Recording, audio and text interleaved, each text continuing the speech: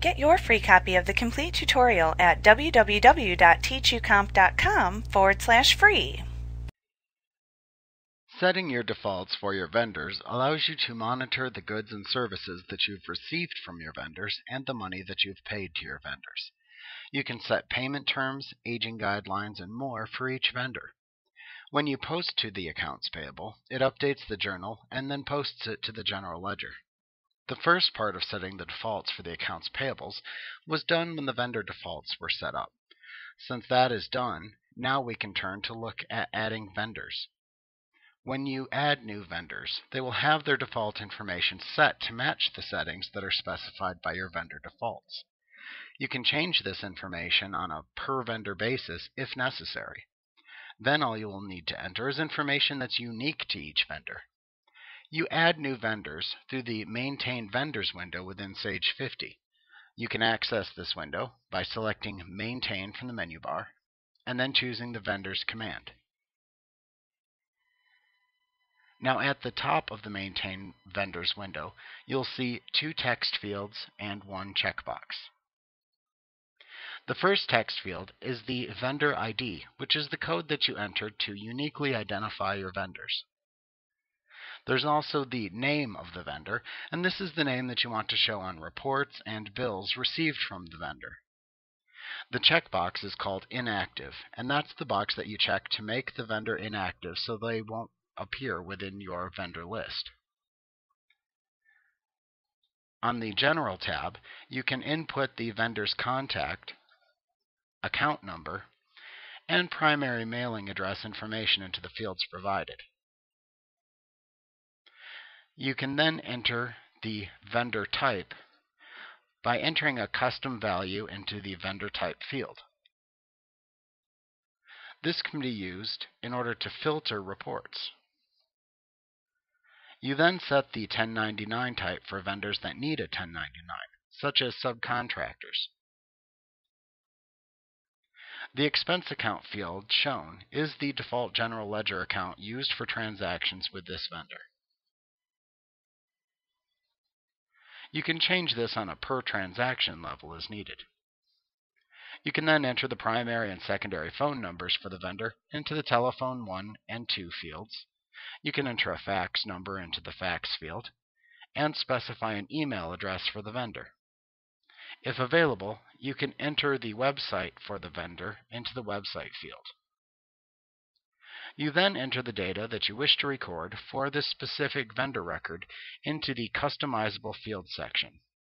Note that these fields are the ones that you created for your vendors when you set your vendor defaults.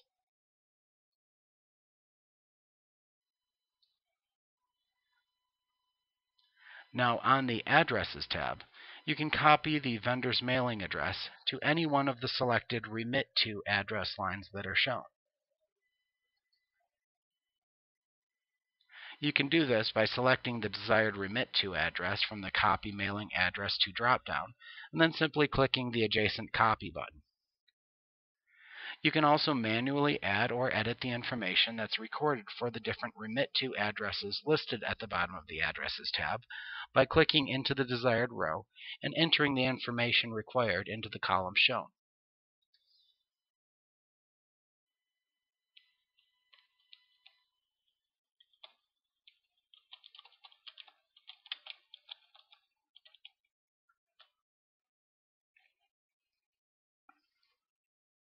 Next, you can click the History tab, where you can access the Beginning Balances window for your vendors by clicking the Vendor Beginning Balances button that appears at the bottom of this tab.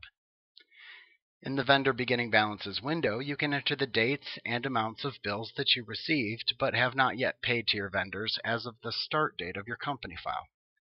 You will do this activity if you had one or more outstanding bills from a vendor which you owed as of the start date of your Sage 50 company file. Now just click the Save button to finish recording those bills and close the window when you're done.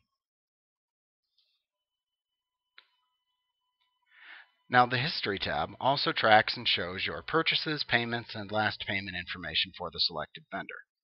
This tab will be updated every time you enter a transaction for the vendor. You can enter historical information when you're creating a new vendor if desired. After that, Sage 50 will track and show information about your recent transactions with this vendor on this tab. Next, on the Purchase Info tab, you enter purchase information about your vendor. Here you assign the vendor's tax ID number if you have to send the vendor a 1099. You'll also enter your preferred method of shipping from them and your terms with this vendor. The tax ID number field is used for vendors that have a tax number that you must input if you plan on sending them a 1099 miscellaneous or 1099 interest form. The Ship Via dropdown is used to select the default shipping method used by this vendor to send you products. This is also a field that you can always change at the time of purchase as well. You can then set specific terms with this vendor if they differ from your vendor defaults by selecting the Customize Terms for this vendor choice that appears from the drop-down within the Terms and Credits section. You can then set specific terms from this vendor into the area below the drop-down.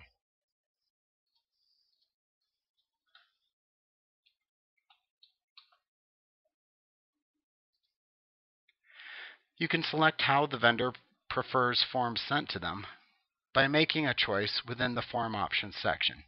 You can select either paper form or email.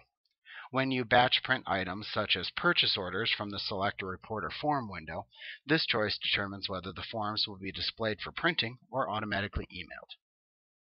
When you've finished entering the vendor's information into the Maintain Vendors window, you can click the Save button in the toolbar at the top of the window to save the information and leave it displayed on screen.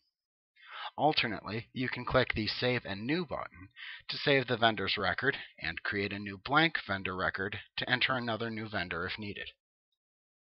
When you're finished, simply close the window by clicking the Close button. Like what you see? Pick up your free copy of the complete tutorial at www.teachucomp.com/free.